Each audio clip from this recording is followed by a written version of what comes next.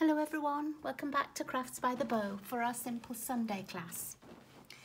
This week I've been talking a lot about basic card sizes and how I will use just a basic card size, whether I'm cutting it portrait or landscape.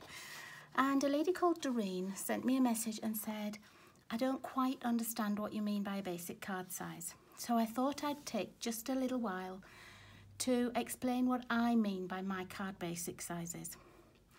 Now at the moment I'm in North America, so we use letter size card. If you're in the UK and Europe, you might use A4 size, and that's slightly different to our North American letter size. Letter size here is 8.5 across the top by 11 in length. And what you do is you just cut it in half to make a card base. But there are two different ways to cut it in half, so I'm going to show you both of them. This is the very pretty Just Jade, which is one of our new colours, and I'm really enjoying using it, and I thought I would just use it for tonight just to show you how pretty it is. So the first way to make our card is to have the shorter 8.5 at the top and the 11 inches down the side. And you put it into your trimmer or your guillotine, and you're going to cut it at 4.25 because that's exactly halfway across. So you just line it up by the 4 and go across to the quarter. And then I'm just going to close my little trimmer guide up, and you just cut straight down. And that gives you two long pieces of card. And then you need to score them. You can either just fold them in half, but I like to score mine because that way I know it's exact and I don't get creased card. And you can use the trimmer as well. If you have a Stampin' Up trimmer, it has both a cutting blade and a scoring blade on. So because we've cut the short side, we're going to score on the long side. This is 11 inches, so we're going to score it at 5.5, which is exactly halfway across. So you just line it up at 5.5. Close it, make sure your cutting blade is out of the way, and we're just going to score with the little scoring tool. Okay. Now if you don't have a trimmer like this, another thing you might have is a scoreboard, and this is a scoreboard, and you can see it's got a ruler across the top and the bottom, and then it's got lots of little lines, little grooves in it, and all you do is you get your piece of card. This is that same piece that we've already used, and we know we're going to line it up and score at 5.5. So you push your piece of card up to the top of the score tool and make sure it's all the way across at the left hand side. And then just using your little scoring tool, you go along to 5.5, put your score tool down or your stylus down, and you just slowly move down, and the stylus will stay in one of the little grooves. If you go too fast, or if I go too fast, I find I go a bit wibbly wobbly. So just go slowly, mark where you need to be, and can you see how you get that score line just the same as on the trimmer? Now let's pop this down. The next thing to do is to fold your card in half. And at the moment, my card is laying flat, but it has a dip or a dint. Some people call it a valley.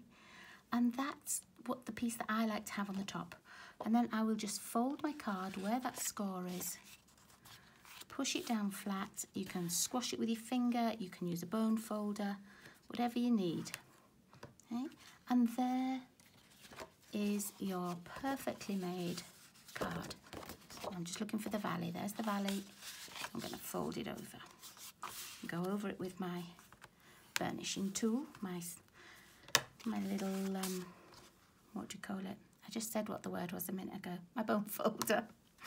Okay, so now our two cards are exactly the same size. If you want to have them standing that way, that's great. Or you can turn it round portrait and have it this way, so it opens like a flap there. Okay? So that's the first way to do your card. Have the 8.5 at the top, cut down at 4.25, score at 5.5. Now, the second way to cut your card is just to rotate the card 90 degrees and have it the other way around. So instead of having the short side at the top, you're going to have the long side at the top. And we're going to cut halfway along the long side, which would be 5.5. I'm just going to put it into the trimmer, line it up at 5.5. I'm just going to move that score out of the way, close my trimmer guide down, and with my blade, I'm just going to cut it. So I now have 2 pieces ready to score. I'm going to turn it round. This was the 8.5 inch side, and I'm just going to score that at 4.25. If you're not quite sure which side you've got left, just put it on your, either with a ruler or on your grid paper or your trimmer, and you can check, oh yeah, that's the 8.5 side. Half of that is 4.25, so I'm going to score at 4.25. So I'm lining it up at 4, moving it along to 4.25. I'm going to move my blade out of the way and just score with my scoring tool. Same again if you're using the scoreboard. So I've got my scoreboard back. I'm going to put it in, just orientating it the same way. Make sure it's in the corners. I know it measures 8.5, so I have to be scoring at 4.25. I've got the small ball on the end of my stylus. I'm looking for 4.25, and I'm just going to put my score tool down, and then slowly I'm going down the whole card. Okay, and that's the cutting and the scoring done. So I've got my valley on the top here, so I'm going to fold my card behind.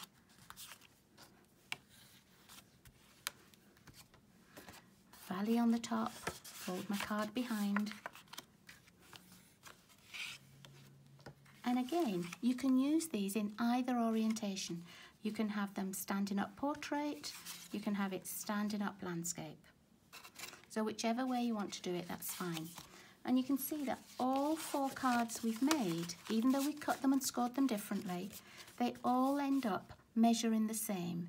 They're all 4.25 by 5.5. Okay, and we know that they will fit into a medium envelope. Now, I've got an envelope here just to show you. In North America, we call this an A2 envelope, and it measures 4 3/8 by 5 3/4. Now, you don't really need to know that's what it measures, because you know that a quarter piece of card or a half piece of card folded will be the perfect fit in that envelope. Okay, so that's our medium size envelope. Right, let's go back and find one of each card. Okay, so we've got one of each here. One scored at the 4.25, one scored at the 5.5.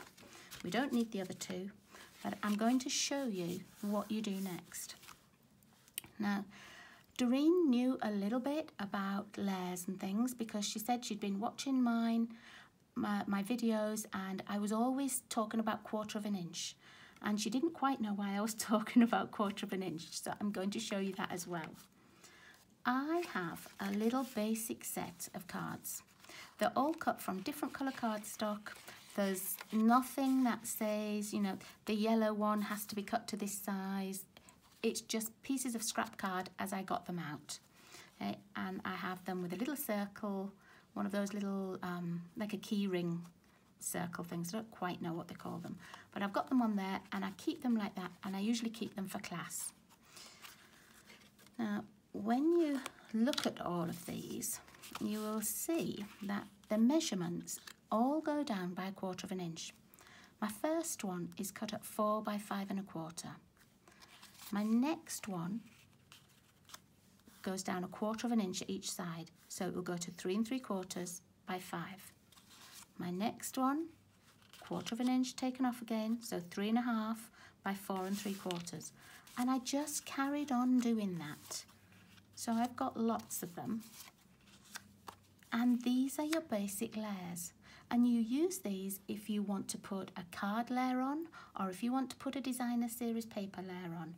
It's exactly the same for whatever you do. Now, when you know a little bit more about layers and you can get a little bit more fancy, instead of going down by 1/4 of an inch, you can go down by 1/8 of an inch. And then you will have just sort of this tiny little border round if you want to just make a colour pop or just highlight something. But for right now, we're doing our basic sizes. And I always use the same basic size for the inside. On coloured card, you need just a small border round, so I always do this red one. I always do 4 by 5 1/4 because that fits in there perfectly. Okay, so I'm going to glue that in right now. And what I tend to do is have a lot of these pieces of card already cut. Or if I'm making a card base and I only want half the piece of card, I'll use the other half piece and make just extra layers ready for when I need them. And what I do, I'll show you. I keep them in this little packet. So you can see I've got all different size layers. They actually all go down in 1/4 of an inch increments, but I've got them ready for when I'm making a card and I think, oh, I need 3 white pieces, I'm making 3 cards, I need something for the inside. And I just get that right out then. It's just handy to have some. So I'm just checking that my camera is still working then. It made a little noise and I wasn't sure why. Okay, so we've put this basic piece on the inside. Now, on the outside, I want to do a layer that's that size as well. So I'm going to cut my layer the same as the red. I've cut it in dark green, and I know that that's going to fit really nicely. I've got that same even border. It doesn't matter if I want to do more layers. I know that they're all going to look the right size, you know, the right distance. Okay. So there we are, that's our basic layer. If you want to put another layer on, what I'm going to do is get the next one down. Or, I don't have to do the next one down, I could choose one of the others. Or if I think, that's still a bit big, I don't want that one, let's have a look at 3 1/4 by 4 1/2. So you see, then you get a picture frame effect. So just by going down the different sizings, you make your card look totally different. You either have a picture frame effect or you have just a 1/4 of an inch or 1/8 of an inch on each side difference. But there's nothing to say that you have to choose the next one. See? It makes it so easy. And you don't have to cut a piece and then think, oh, I didn't want it quite that big. Let me just take a 1/4 of an inch off. Oh, now I wanted it a bit bigger and now it's too small. Use these little templates. Put them on. See which one you really like. Okay. Let me show you let me put the white piece on, which is this next size, this 3 3/4 by 5. If I put that on, I've got more stamping area. I've got space to maybe put an image, a sentiment and a ribbon. If I'm putting this smaller one on, I won't have as much space. I might be able to do an image here and a little banner with a sentiment on, or a little piece of ribbon behind. So it really depends what you want your card to look like. I'm going to just attach that there. Let me get a little paper clip for now. I don't want to glue it on right yet. Okay, so I'll just pop it on with a paper clip. Let me get my other piece of card that we had out. I'm just going to put these back in order. Okay, so here's the other piece. And this one I had going landscape. There would have been no problem with us having it portrait like this, but I chose for that to go landscape. I'm going to make this one landscape. Okay, but I'm going to make it differently. I'm going to put my same basic whisper white piece inside. So that's my red one, my 4 by 5 1/4.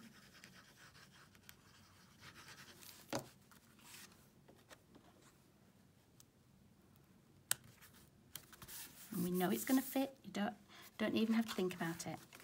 Now, instead of a cardstock layer, I want to use some designer series paper. So, because I've got the new Just Jade card out, I'm going to use the new Forever Green paper. What is that called? Forever Greenery designer series paper. And I'm going to cut it as though it was a layer of card. I'm just going to cut that same size. So the same as the white on the inside, I've cut my DSP to 4 by 5 1/4. Now the only thing that's difficult about using DSP is trying to decide which side of the paper you want, because with this set, all sides are beautiful. Okay, so I'm going to add this on here. Right. So there's my DSP layer. Now I want to have another little layer of card as a border, but I don't know what size I want. So I'm going to go through. Ooh, if I use that big one, I don't see much of the DSP. Let's have a look at the next one. Yeah, I get to see a little bit more of the DSP, but really, I'd like to see even more. Let's try the next one. Yeah, I quite like that. I see quite a lot of the DSP, but yeah, let's see if we can see a bit more.